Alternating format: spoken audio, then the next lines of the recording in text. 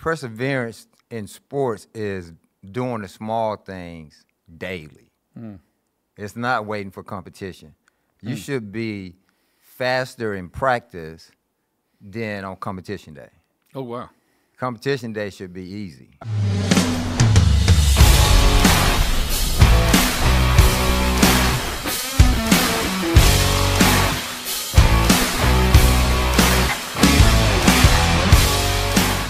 Hi, it's Erik Weir, and welcome to my next episode on Stuttering Your Way to Success with my very special guest, James Trapp. He is a man of many talents. He's played in the NFL. He's been in the Super Bowl. He's been in the Olympics. He's been quoted as one of the fastest men in the world. He's been very, very successful. Today, we're going to learn from him about how to organize life, about gratitude, about making steps, being decisive. And I can't wait to learn from you today. So I met James at a golf tournament with Dabo, and you were with FCA at the time, right? Yes, I was. I was with FCA. So what was that like? FCA was awesome. You know, I was the campus director for Clemson, so it was really good. You got a chance to, mentor the young people and also the coaches. So it was really good. It's a good fit. And what kind of things? I mean, when you talk to kids, and or do you have like a go-to, like there's one, two, or three things that they may want to think about? It really depends on the audience, right? But dedication is one of my first, things that I want to talk with kids about. Right. Being dedicated to your vision board. Right. If they have one, if they don't have one, challenge them to create one, and then perspective. Like where's your perspective in life? Right. It doesn't matter where you are; it's about where you're trying to go. Of course, and trying to get there. And then my third one would be perseverance, because all those things are gonna come. Right. Dedication and perspective, they're gonna come with perseverance. Sure. How do you get to the top of your list? And as I've gotten to know you, I mean, when I first met, I didn't realize like you're an Olympian. You went to the Super Bowl. You have an amazing career, like a world's fastest man. I mean, some of the stories I heard, like unbelievable. So, what did you learn about perseverance through sports? Through sports, perseverance in sports is doing the small things daily. It's not waiting for competition. You should be faster in practice than on competition day. Oh, wow. Competition day should be easy. No stress, no worries, because you got, you only running 100 once, maybe 3 times. Right. But in practice, you're running it 10 times. Wow. Your coach giving you a certain time, and then 200 same way. In football, same way. Studying the quarterbacks, the receivers, the offensive coordinators. Even from college. Right. So. Perseverance in sports is doing the small things daily, right, and not worrying about failure when you're practicing. Wow. More about that, because I mean, the episode is Studying Your Way to Success. So there's no success without setbacks, but in my experience. So how do you face failure when you have a setback? You absorb it. People used to always say, "Yeah, Trapp, you got wore out. You lost." And I would say, "No, I learned." Right. Oh, wow. Because the next time I see that person, I now studied them now. Right. I know their glitches. I know how they warm up, or I've watched them on tape. So, right. I've learned. Okay. And, my challenge now is to, get on top of them, to win. Well, now I know I've talked to you about different people you've raced and other famous names, but you're interesting because you had an NFL career, you had a college football career, and you had a track career as well. Not many people can say they've excelled, were world class at all three. So going to track, I mean, were there any races that stand out in your mind or in that field? One of the best races was in. It was either in Finland, France, or Paris. I forget the city we were in, but it was 8 lanes and 1 American, me, and 7 Africans. And I said, you know what? when I beat you guys today, I didn't say it in that format, but when I beat you guys today, I'm gonna be the king of Africa. There you go. And so, you know, I won. You know, Did you really? oh yeah, by a good margin. And you know, they celebrate you over there. So I had a big, like 4-foot tall champagne bottle, right? Oh my word. So I just took the top off of it, and you know, I had the guys help me. We just sprayed the audience. So that's fun. that was one of my more interesting races. Sure. You know. Any rivalries? My rivalry really was in college. Okay. You know, because, you know, like, you know, running against professionals, you know, I was still a collegian, but running against professionals, you know, there's no rivalry with them because they really just looking at you like, you're not going to be around when it gets hot. You know, when the season gets hot, you're going to be done faded out because you run all this, you know, college track. Right. My rivalry was, you know, through college, I never really worried about beating guys. My rivalry was getting myself ready for running overseas. Okay. You know, to let the pros know, hey, I made it through a college season. I'm here to whoop your butt. You know, so yeah. Well, and then with the Olympics, I mean, can you tell me about that, or give me the setup on the Olympics? Oh man, it was hell. Was it really?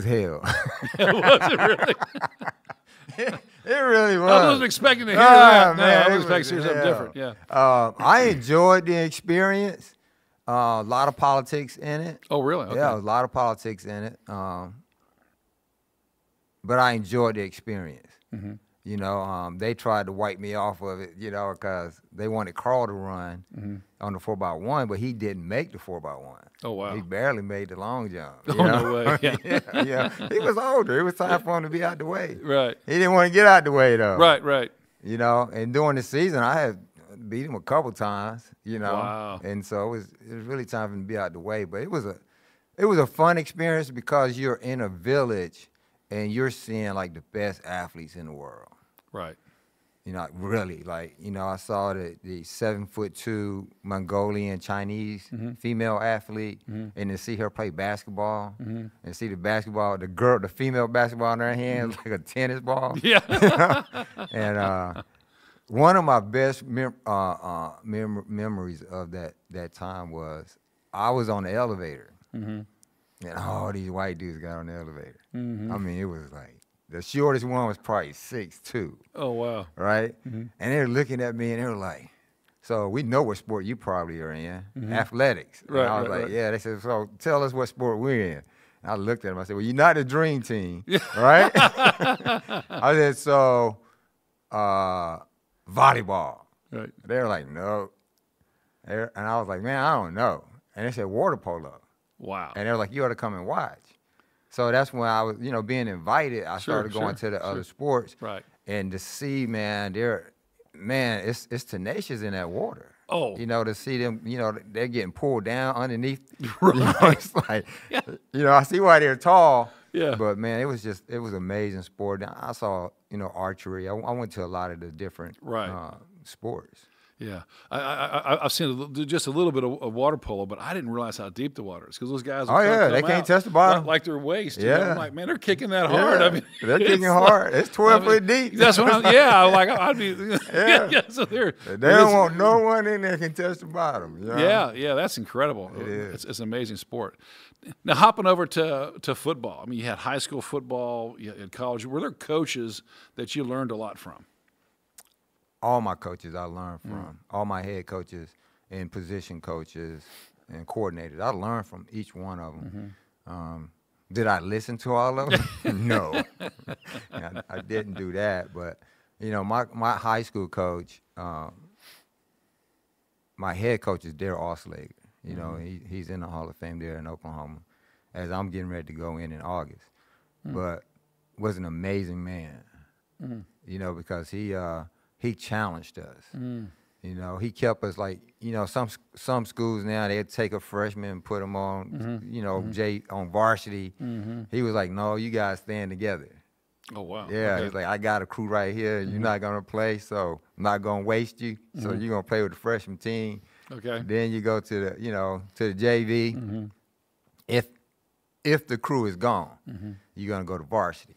Right. And so we ended up going to varsity. And Coach Auslager was very pivotal in my life because my stepdad, my mom divorced, and my dad was here. And, I was in my teenage years. And then my position coaches were Coach Colbert and Coach Hunt, who both had passed away, but they were very pivotal in my life.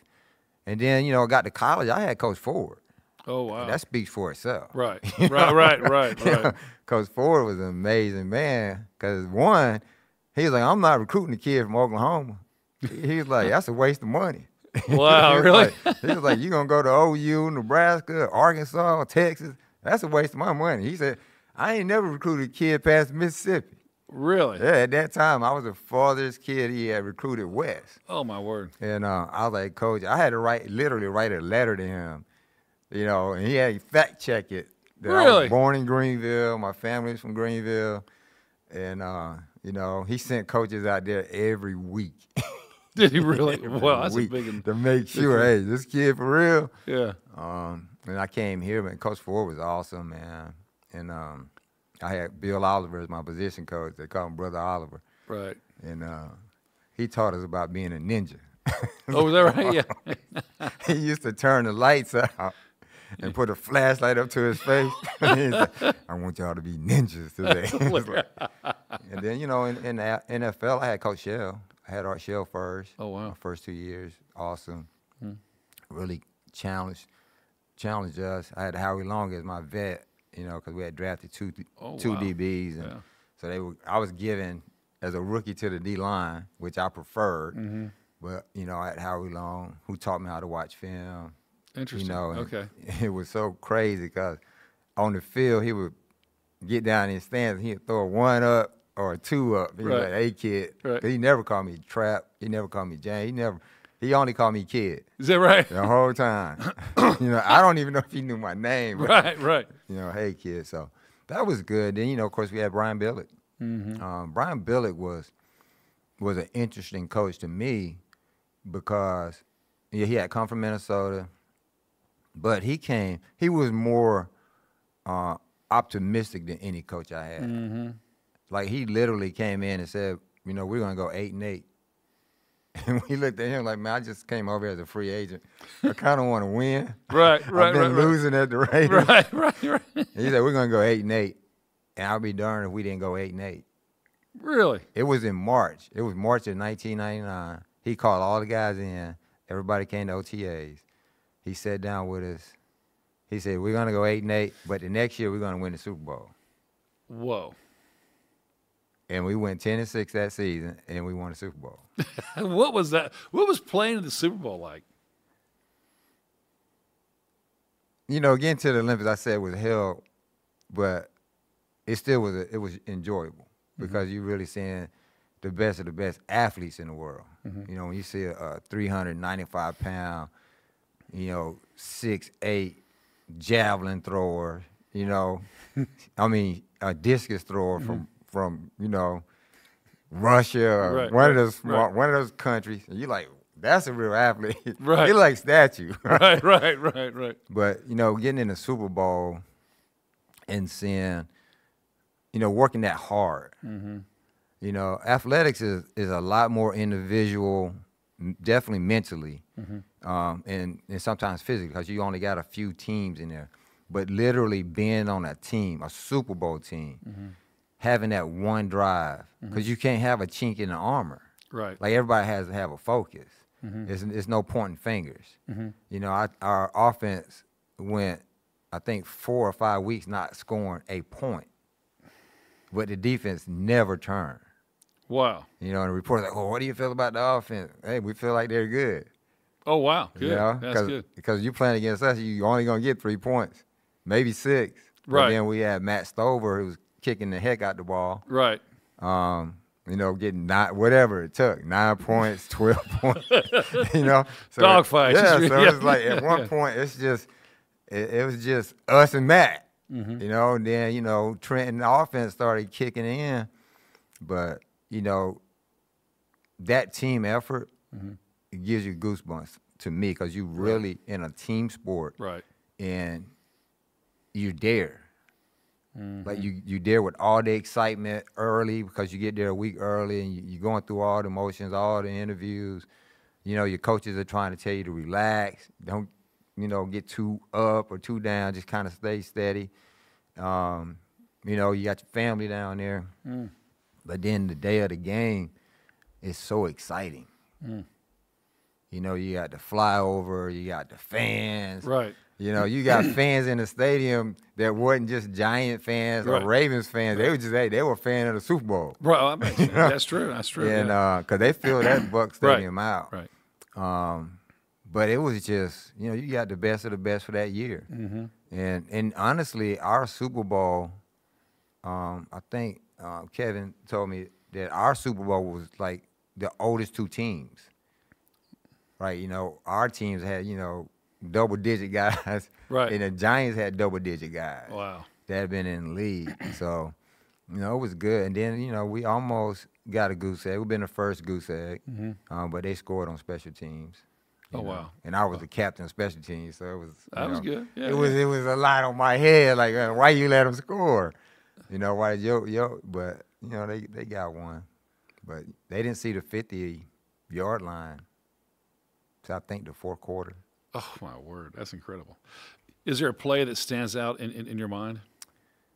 It's a couple plays that stand out in that Super Bowl, but the one that I remember best, I can see it clear as day, is it's a series of plays. So they came in, 1st and 10. We had kicked the ball out to them. We tackled, I don't forget who the returner was, at like the 18-yard line. So Ray comes out and said, hey, they getting ready to run off tackle. He said, don't worry about it. I was playing nickel. He was like, don't worry about that, Trapp. And literally, he's talking to me. He's like, don't worry about that. They getting ready to run off tackle. Right. Boom, tackling. Then, 2nd down. They getting ready to throw. So he was like, hey, everybody, he's getting ready to throw the ball. They threw the ball. I think Jamie knocked it down. Somebody passed it. I think it was Jamie or Rod. One of them knocked the ball down. 3rd down. I can't think of the quarterback name. Collins. I think his name was Collins. He came from the Panthers. He really looked up. He said, so what are we getting ready to do now? Ray said, y'all getting ready to run a swing pass, and he's going to get tackled for a loss. Oh, come on. And I was the nickel. Oh, wow. So he's like, man, don't worry about that receiver. Wow. And I ran over and, you know, I made a tackle for a loss. And they punted. Wow. So it was like that the rest of the day. Wow. How much trash talk is going on? 24/7. Yeah, that's right. As long as you're on that field, you're talking trash. Is that right? Yeah. You know, certain guys didn't talk. You know, Jerry Rice, you know, he didn't talk. He called an anniversary ball on me. I don't know what anniversary ball it was, but I got him back though. I got a pick. Yeah. But he never said anything. But most of the guys, you know, they chirp. You know, I chirp a lot. I knew that. I knew that. Yeah. Yeah, you're a good chirper. I remember you chirped a lot at Topgolf. I remember I was going like an athlete like you for me to take you to Topgolf and school you like I did. You know, I was the wrong athlete for you. Yeah. And I told you going in, I'm ambidextrous. I said, yeah, I can hit left or right. I asked you what you prefer. Yeah. And you was like, yeah, go ahead with your right, and I wore you out, right? Yeah, you got me. And then I said, There's the chirping started right here. That's when you started chirping on me. Let me switch over to left. I'm going to whip you with my left. So we can make it at least a game, right? At least, you know, make it easy. Yeah, you're seeing it in action. I know it's terrible. He does. He lets it out. Hey, you know, talking junk the whole time. No, I felt it. I knew that was going on, particularly with you. So what players do you respect who you play with, like in the Super Bowl? You mentioned Jerry Rice, and you know. I mean, I respect a lot of players that played the game. Sure. the way we played is totally different now. Mm-hmm. You know, even practice wise, I think they can have like 7 padded practices. Okay. Man, we had 3 a days. Wow, 3 a days. Wow. Yes, yeah, 2 padded practice and then a walkthrough. You know what I'm saying? So it was different then, but I respected a lot of the players I played against. You know, Barry Sanders, respected him. I respected him also that he was like, I don't want to go to another team. I want to get paid here. Mm-hmm. You know, Rod Woodson, of course, you know, coming in and then getting a chance to play with Rod. Mm-hmm. You know, I played against him while he was a Steeler and I was a Raider, but playing with him was special. Shannon Sharp was a special guy because I actually was in the league before him. When he came to Denver, it was like a headache. Sure, You know sure. Like we were 2-12. We played him 14 times because we had to play him twice a year, and we were 2-12 against Elway and Sharp. But to play with him was awesome. You know, and Jonathan Ogden, the left tackle, you know, just a special guy. And then, you know, opposing teams like Eddie George. Like you had to get up for Eddie George. You knew the ball was going to Eddie George. And you knew Eddie George is 245 pounds of muscle with speed. So you had to be ready for that impact. But, you know, it was good. It was good to play football in those days and to kind of see it's transferred over to a kind of newer type football to me because it's less hitting. Right. Which probably should be less hitting. Right. You know, but I look at the gear that they're wearing now is a lot more protective. Right. You know, when I look at my helmet, because my son played at Clemson and at Furman, I look in his helmet and look at my helmet and was like, dang, how did I make it? Why did I choose this? That's right. That seems safe compared to the ones maybe 20, 30 years earlier. Oh, God. Then my helmet compared to, you know, back in the day, they didn't really have but one pad. Right. Like That's right it. here. Yeah. No doubt. So it's evolved into a better sport. Right. But honestly, if I had a choice to go back to it, I wouldn't play football. Really? I wouldn't do it again. Wow. Just focus on track, or? I would have focused on track, or, you know, man, I would have just went to law school. I wouldn't have did football though. Wow. Just looking back on it, just because of the pains after. Mm-hmm. You know, the mental anguish, the body, it tears you down. And a lot of people don't know that. Mm-hmm.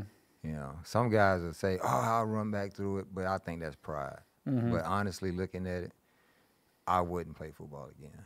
And when my son laid it down, I was thankful, but I wasn't going to tell him to lay it down, you know, because everyone earns, like my wife said, you earn the right to call it, you know. She said that when I retired. Right. Yeah, but it afforded me a lot, but I wouldn't have done it. I would have probably ran track.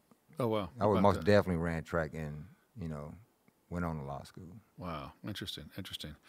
If you could talk to yourself, your 20-year-old self, what advice would you give James Trapp, age 20? Don't mess with that girl. Leave that one alone, too. Yeah, that's right. Try to just get one. That's right. I would have made better choices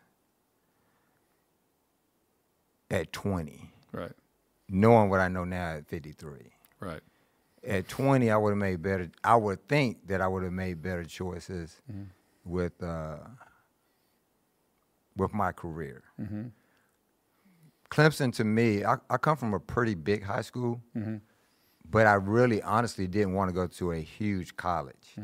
So that's one of the reasons why I didn't want to go to OU, because it's like almost 50, at that time, like 40,000 people. Yeah. So it's like over 50 now. I really wanted to go to a small school. So I would have made the decision earlier. So let's go back to 18 to go to a smaller school. I see, okay.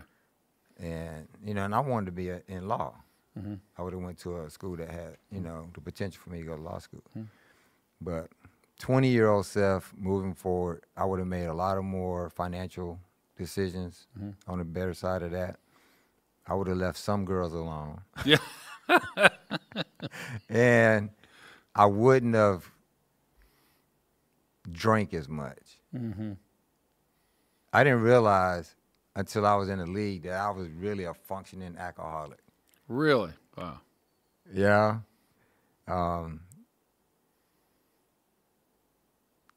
I realized, well, the Raiders made me realize that when they put me in the program. I was just a functioning alcoholic. Wow. And I don't think a lot of people realize I own it. But, you know, I didn't realize It's good to say that and own that. That's good. That's good. So that was something. Yeah, yeah. So I mean, to be able to consume that much alcohol and still perform at world-class levels is remarkable. It is. That tells me something, too, though. It tells me what I left on the table. Right. You know, when I think about that, it's like, man, what did you leave on the table?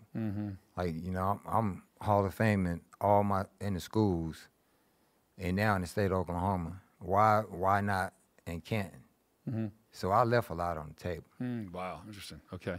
You know, that's some of the bittersweet of it. It's like, man, you left a lot on the table. You were that kind of athlete with all the drinking, and you know, I had some drugs in there too. Right. So it's like, you left a lot on the table. You know, so it's like, wow. You know, so I think about that. Wow, interesting. So what do you see as next for you? Next for me is I volunteer a lot. You know, I talk to a lot of different people. You know, young people, adults, young adults. My wife calls them adult cats. They flow in and they flow out. Right. But that's what's next. You know, to try to finish life strong with some good, you know, wisdom to the young people, and hopefully, you know, finish this book. You know. Yeah. So that's what's next. So do you have a title for your book? Birthing Pains. Oh wow, that's a great title. Don't Yeah. you steal it. Yeah. Write that down. It's a copyrighted. Yeah. So what's the? I mean, so kind of walk me through as we prepare to wrap up a little bit about birthing pains. What I look forward to, and then also, I mean, if somebody wants to reach you, how could they reach out to you? So Birthing Pains is a story of my life. You know, it's a lot that goes into it. A lot of heartache, a lot of triumphs. So it's really basically a story of my life. A lot what some people know, and a lot what most people don't know. And, you know, my wife's helping me because, you know, I can barely see. So I do the audio part, and she kind of writes it down. That's good. Good teamwork. But that's Angel. That's fantastic. that's Angel. Yeah, she's great. That's my angel. But that's what it's about. Right. You know, because I have a story, you know, that's probably going to hit someone in some particular part of their life. Well, there's no question about it. I mean, just what know. you're saying here is super impactful. And, you know, kind of go from there. I don't have any social media. I just can't keep up with that stuff. I got you.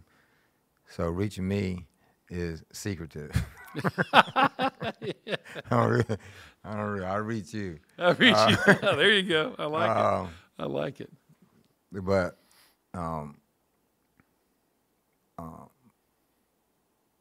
my wife's email is atrap3092@gmail.com. There you go. That's a better way to reach me because she'll be the one. She'll run you down. She'll put it on calendar. She'll be the one that'll set it up. I got you. You know, and follow up. Like Jerry called me, but she was like, "Who called you?"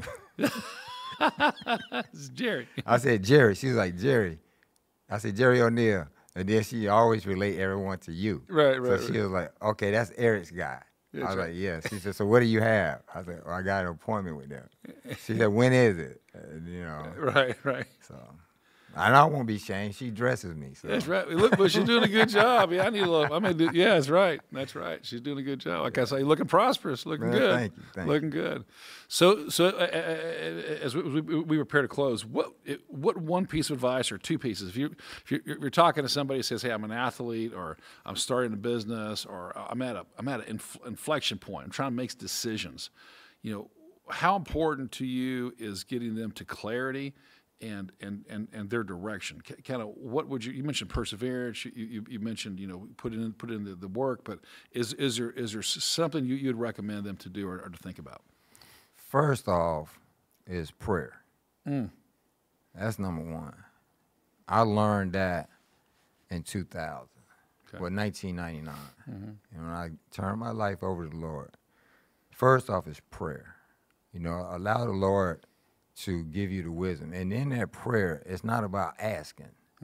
It's about being quiet. You know, the Lord said, be still and know that I'm God, right? Right. So just be quiet and allow him to filter through all your junk. I want to get this done, but just be quiet. Because the Lord, he still speaks. He still provides miracles. And maybe that'll come through someone, or maybe that'll come through particularly just him. Right. You know? But you got to first seek God, you know? And secondly, after you do that, the thing that, the thing that you can't negate is a vision board or a plan. Like you got to have it. If you don't have it, then you're going to get sidetracked. No matter how hard you try, you're going to get sidetracked.